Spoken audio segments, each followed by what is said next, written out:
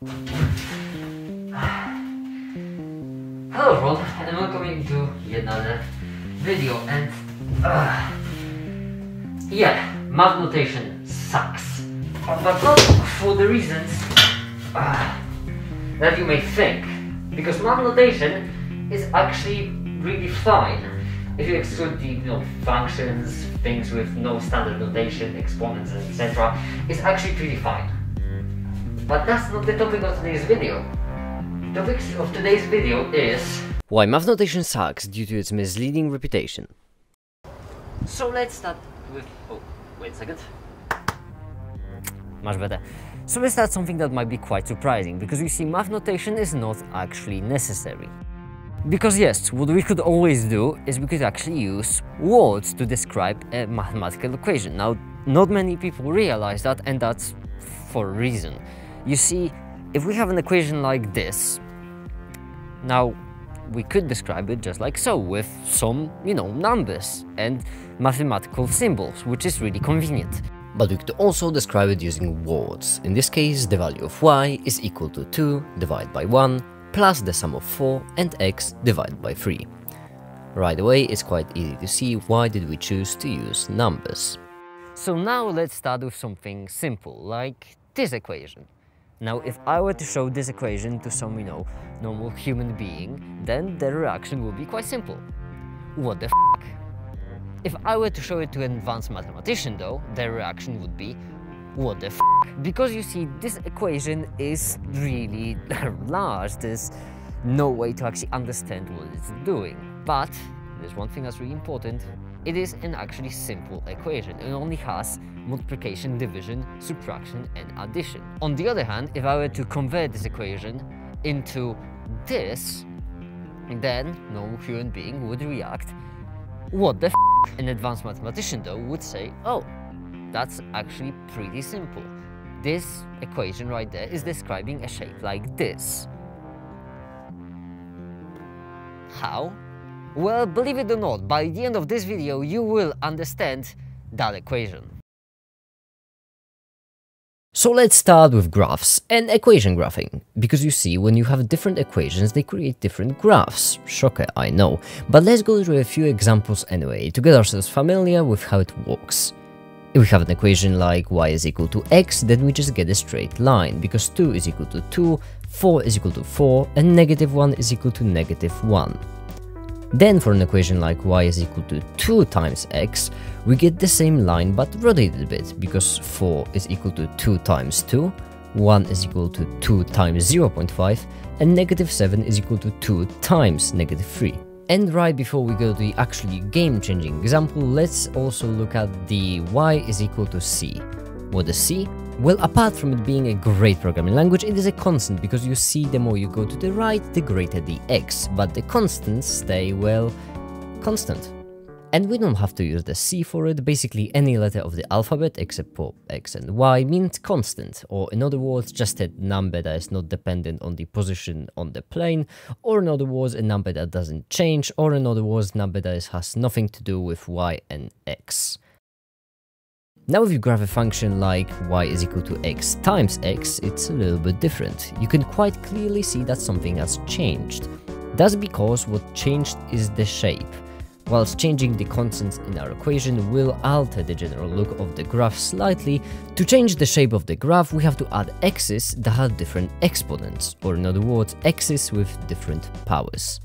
By the way, x to the 0th power is equal to 1, so I'll just skip it. So now we can see that the constant gives us a straight line. Ax plus c gives us a rotated line. Ax to the 2nd power plus b times x plus c gives us a parabola. A times x to the 3rd plus b times x to the 2nd plus c times x plus d gives us this shape, and even more complex equations give us even more funky shapes.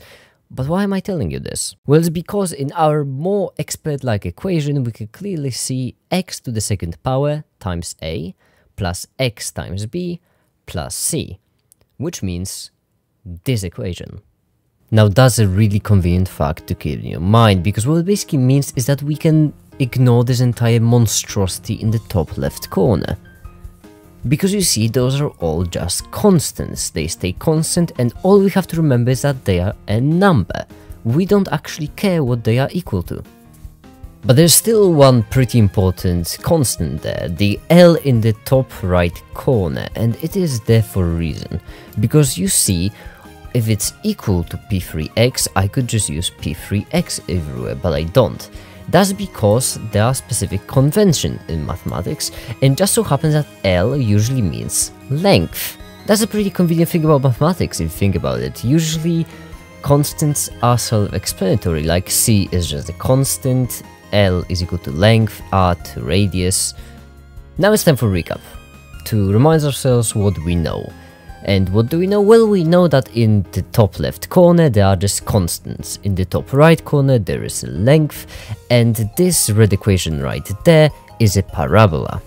So I already explained 3 things, there are only 3 more left to go, so let's do it. Starting with the integral.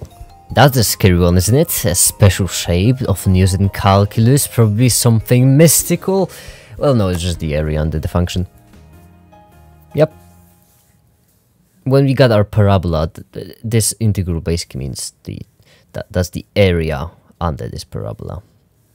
Yeah, that's all it means. That's it. Just the area under the, yeah, it's... Listen, math is not that hard, honestly. So, well, that's it. This area is just the area under the parabola. And that's it. Now, the reason why this may be surprising is because that was the hardest bit. Now everything is just really simple. Don't believe me? Well, watch me speedrun it. On the right we see our AVR. What AVR means is average, which basically means average radius. That's the average height of the parabola. And what is this area of L divided by L? Well, that's just the way you get the radius. If you take the radius of a shape, multiply it by its length, you get the area. But if you take the area and divide it by its length, you get back the radius. That's the entire thing on the right. So there we go, the entire thing explained. Now it's time for the grand finale. This one will be a bit weird, because not gonna lie, that's make it maths right there. You see, this huge equation in the middle is everything joined together. Now it may be familiar, and that's because that's just the equation for a cylinder. Yes, radius squared times pi times length, that's the equation for a cylinder. But you have to remember, our radius is a parabola, which basically means we won't get a cylinder, we will get a shape that looks like this. So this entire weird equation just tells you the volume of this shape. As I said, math notation is really not that hard. Now, if you're wondering where did I get this equation, then I would really recommend you check out my how to calculate the volume of a boat fender video, where I explain step by step how I made it. Because yes, that's my own equation. So there we go. The math notation is actually fine, its reputation is just problematic, because math is much easier than you think. So don't be scared to learn it. But there's still one more question left. Because you see, the title of today's video is Math Notation Sucks. So that's a contradiction, right? I mean, I just said math notation is fine, how can it suck? Well, in order to answer that question, you see, I'll have to tell you about the size of computers, which was a video I made quite some time ago, and I still think up to this very day it is the best video on my channel in comparison to its length. I made the music for it, the models, the animation, I narrated the whole thing. It is really great. On the other hand, very recently I made the video called The Universe Engine, which was a sort of joke video that was, teaching people about physics, whilst at the same time being, well, a joke, for that real edutainment.